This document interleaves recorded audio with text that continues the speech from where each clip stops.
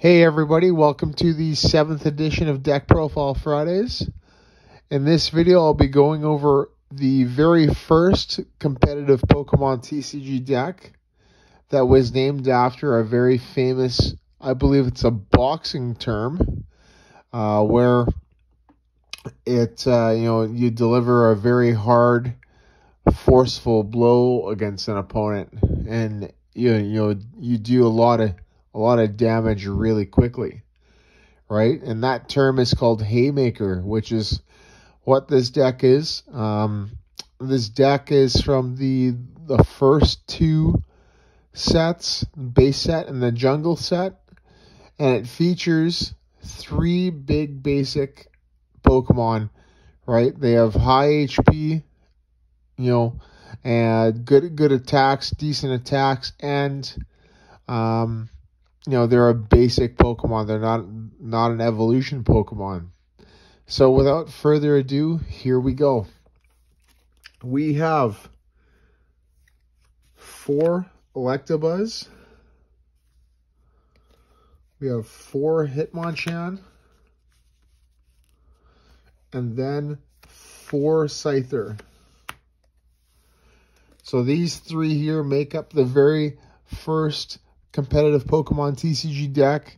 Electabuzz, Hitmonchan, and Scyther all have 70 HP. Scyther has a free retreat cost. Electabuzz has a 2 retreat cost, and Hitmonchan also has a 2 retreat cost. But you're not really going to be, retreating with them, right? You can use like other things to switch them if you need to, right? You're mainly just going to be attacking with them. Electabuzz has a pretty awesome attack, and Thunder Punch, that's the attack that you want to be using most of the time. It does 30 damage for 2 energy, a lightning and a colorless. And then you flip a coin. If heads, you deal an extra 10, and if tails, you do 10 damage to yourself. Unfortunate, but it can pay off. And then its first attack, Thunder Shock, does 10 damage for 1 energy, and you flip a coin. If heads, the opponent's Pokemon is now paralyzed. Pretty cool. Hitmonchan is one of my favorite Pokemon of all time. Jab there for 1 fighting energy. It does a solid 20 damage. And then Special Punch for 2 fighting and a colorless does 40, which is pretty good. It can knock out opposing Electabuzz.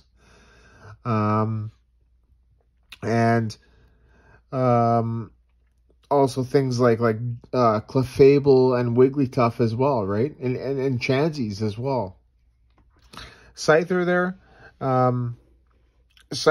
is good, mainly because it's a decent attacker with Slash, because it can be powered with double colorless energy, but it's also a way to retreat freely, right? So after a KO, a knockout, you just send them up, right? And you can either keep them there and attack, or retreat easily into either Electabuzz or Hitmonchan.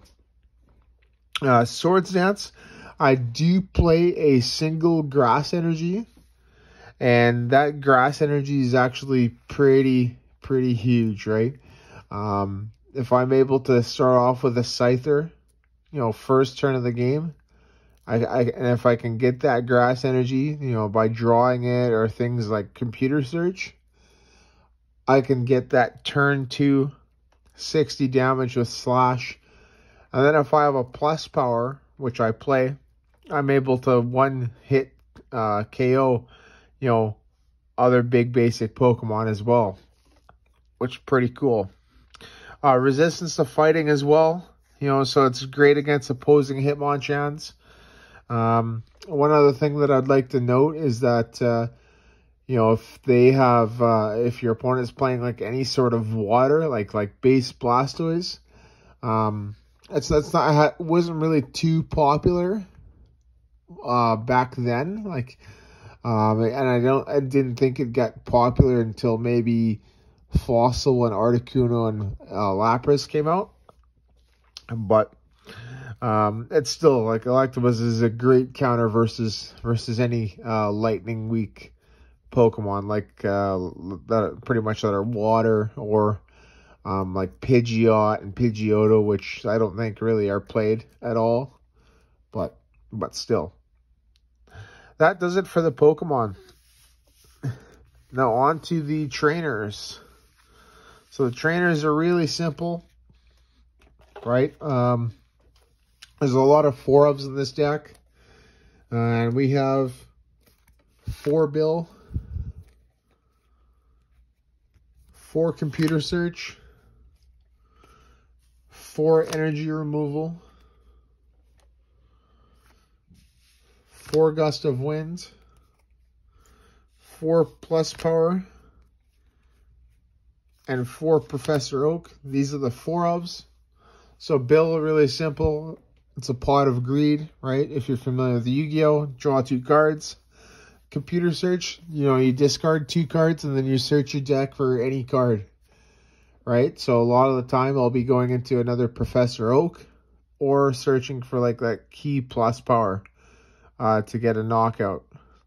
Energy removal is there to put your opponent behind the energy attachments.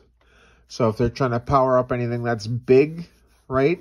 Like a Blastoise, or a Charizard, or a Chansey, or whatever, right? This sets them back. Gust of Wind allows you to pretty much KO what you want to KO, which is what you want to do. Plus power to add damage, and then Professor Oak just to refresh your hand by drawing a new 7 cards. That's it for the 4-ofs. So the 3-ofs, right? We play a few. And in that we have 3 item finder and 3 super energy removal. And then we also play a pair of scoop up. So item finder is really useful. It allows you to search your discard for any trainer card at the top of, at the cost, of 2 cards. So another great target for plus powers and Professor Oaks that have been used. Super energy removal is like a better energy removal. You can discard an energy from one of your Pokemon to discard 2 from your opponents. So definitely well worth it. I prefer personally energy removal because it's a little bit faster. But it's still a pretty good card, and I'd play both. Scoop up. Scoop up is for the Pokemon that have a high retreat cost, mid to high retreat cost, like Electabuzz and Hitmonchan. It's also good at denying your opponent knockouts. If they are able to place, like, let's say 50 or 60 damage on one of your big basics, you just scoop it up and return it to your hand, and therefore they don't get that KO. So pretty awesome. And that's it for the trainers. Lastly, the energy. I play 6 fighting, 5 lightning, 4 double colorless, and a single grass. So the grass is there for the Swords Dance, which is awesome. The double colorless is to power up Scyther's Slash, and as well as that, you can use that as a energy to retreat with for Hitmonchan and Electabuzz, because it's 2 energies, so it covers the cost. And then the lightning energy and the fighting energy are there for Hitmonchan and Electabuzz respectively. So yeah, there you go. This is, like I said, one of the oldest decks. It's one of my favorite decks in that format. After the fossil set was released, Magmar jumped into the mix, and then as well as movie promo Mewtwo, which I think came out before Fossil, but after Jungle. Please correct me if I'm wrong. The movie promo Mewtwo is absolutely amazing. You know, it's better than the three of them in this deck. It's just an amazing attacker. So because it allows you to actually get that turn 2 40 damage with Cyburn. So, and that would be the swap. Yeah. Please let me know what you guys think, and if you have any suggestions or whatever, right? Leave a comment. Awesome. Well, I will see you on Monday for the next opening, and then the following Friday for the next edition of Deck Profile Fridays. Take care, everybody.